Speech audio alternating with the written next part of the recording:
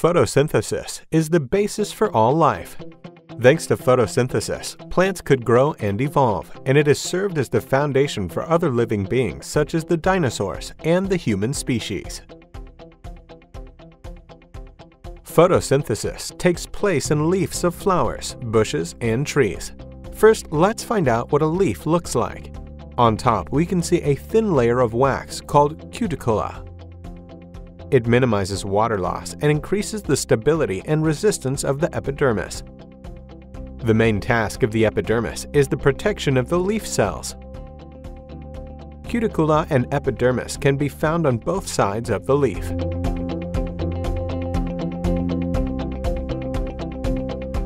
On top of the epidermis, in the bottom, is a spongy tissue. It allows the interchange of gases for photosynthesis. Furthermore, vascular bundles, which can often be seen with the naked eye, allow the transportation of water, minerals, and other products. The palisade cells can be found on top of these veins. Palisade cells contain many chloroplasts that can be seen here as green dots. Chloroplasts absorb a major portion of the light energy used for photosynthesis. So let's have a look at one of them.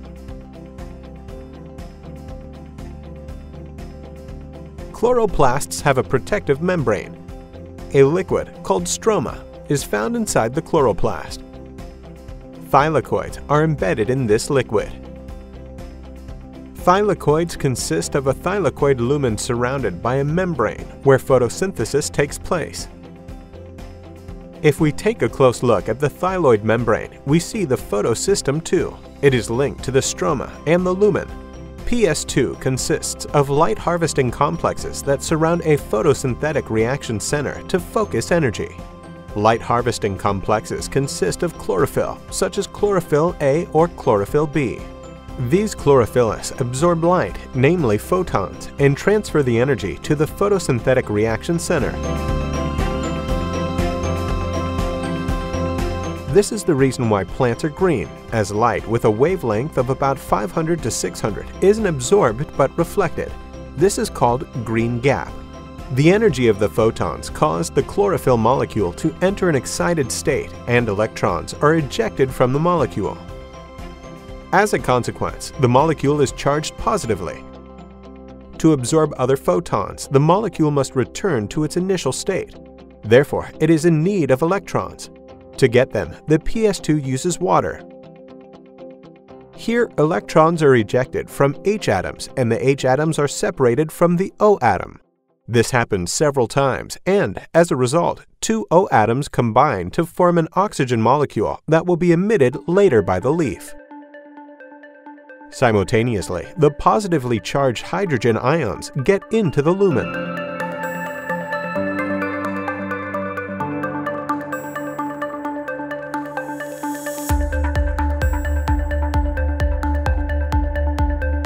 The electrons are transported to the PS1 via an electron transfer chain.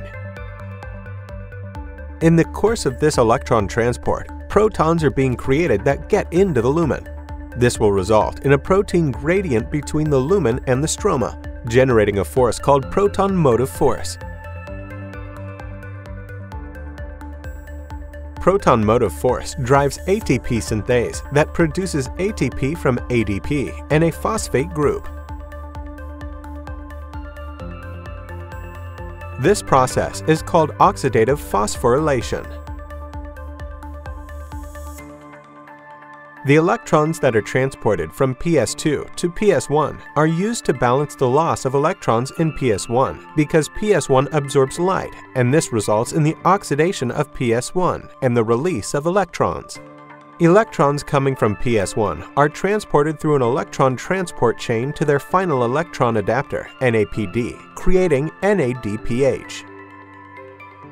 ATP and NADPH, which are products of this process, can then be found in the stroma, where a process known as Calvin cycle takes place.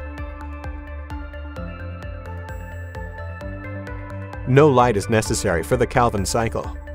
During the Calvin cycle, carbon dioxide is reduced to form carbohydrate in a series of reactions. Here, NADPH is the reducing power source, whereas ATP is the energy source. Glucose is the primary product. It serves as an energy source for the plant itself. In the forms of polymers, such as starch, it is also an energy source for animals and human beings. By producing oxygen and capturing energy from inorganic compounds to produce organic compounds, plants are considered to be a very important part of nature and life.